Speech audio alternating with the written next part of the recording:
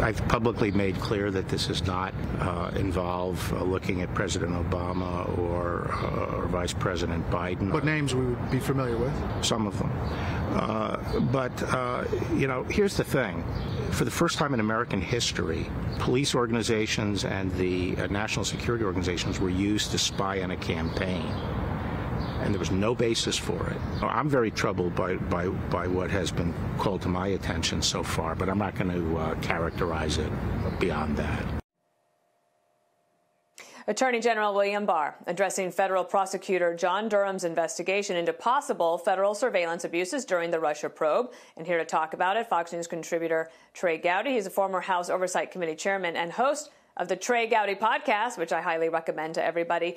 What did you take away from what Barr was saying? I know he's very careful not to disrupt an investigation, but to give the public a little bit of a insight into what he's seen so far in the investigation. Dana, Bill Barr is a pretty mild-mannered person, so when he says that he is disturbed and frustrated, I think what he's saying is we give law enforcement and our intelligence community these awesome powers that no one else has, the power to indict and arrest and surveil and read emails. And all he's asking in return is that you be a good steward and that there be a factual predicate when you investigate whether it's a potential president or your neighbor next door. So those who care about our justice system should echo what he said. When you give powers to someone, it is not illegitimate to say, were you a good steward of those powers? In terms of the famous names, I mean, you know them, but keep in mind, Peter Strzok, that I think is now a household name, has his fingerprints on every aspect of this, from initiating it in the summer of 2016 to the Hillary Clinton investigation to Mueller to interviewing Michael Flynn.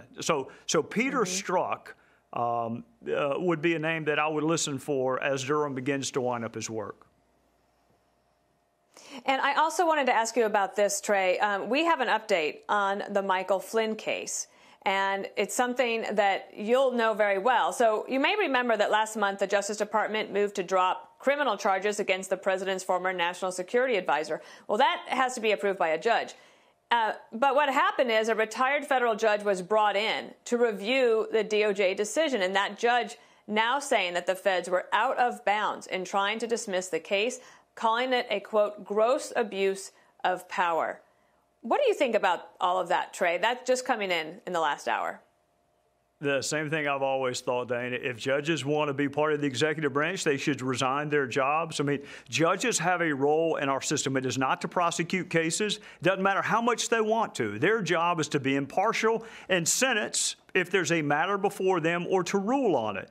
So for a judge to say, I'm not going to grant the government's motion to dismiss an indictment, who's going to prosecute it, Judge? I mean, are you going to take off your black robe and give up your afternoons at the golf course and go become a prosecutor?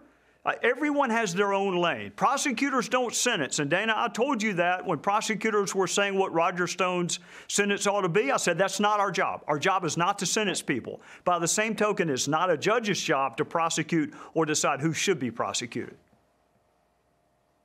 All right, Trey Gowdy, always appreciate having you. We thank you for being here.